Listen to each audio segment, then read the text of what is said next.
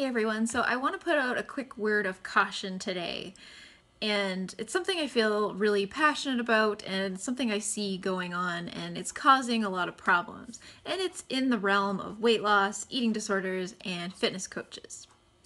But I first must say that the way that Wonder Woman feels so strongly upset and passionate about war and people killing each other and hurting themselves, and she wants to spread a message of love, is exactly how strongly and passionate and upset I feel about people's health and people's happiness. And I want to spread a message of natural and holistic health and nutrition and exercise and personal development.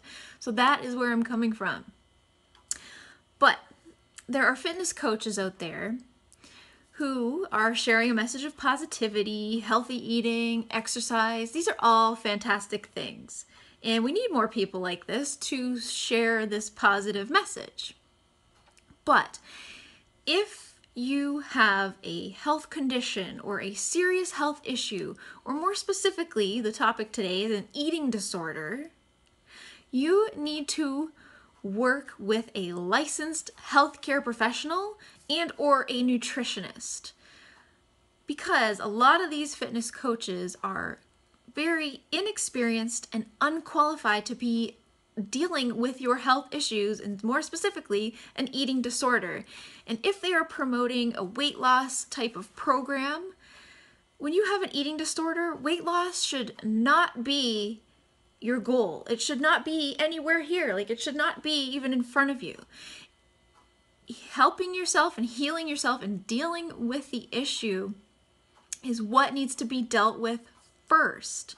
So do not leave your health, your physical health, your mental health, your nutrition and health education in the hands of people who are not qualified to be helping you.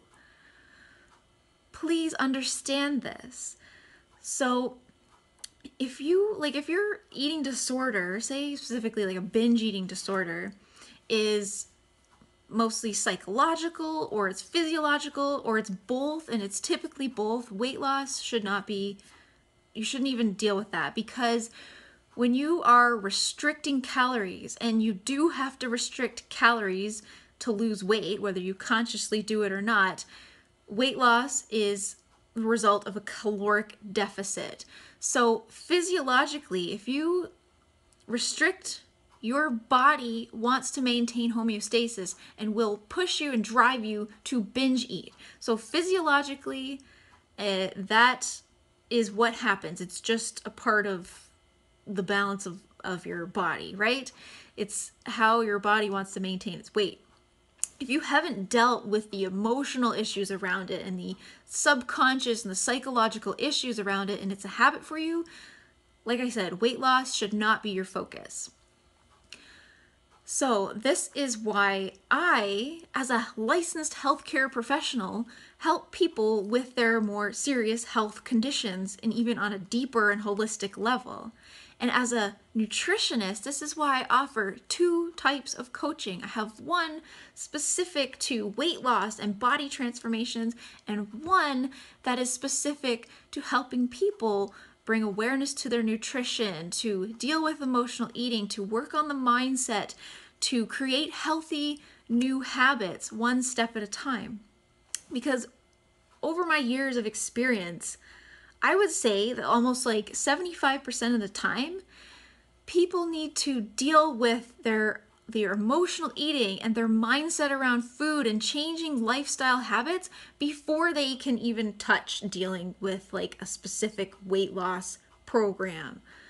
You know, changing habits will probably result in weight loss, but dealing with these deeper issues first is probably your best bet. So if some fitness coach is trying to teach you about nutrition, and they're providing you inaccurate information, or they're saying, if you binge eat, do my weight loss program, like, please don't.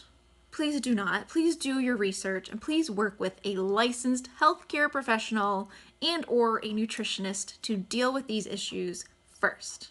Okay, so please keep that in mind. That is my word of caution. That is me bringing awareness to the situation. Thank you for watching.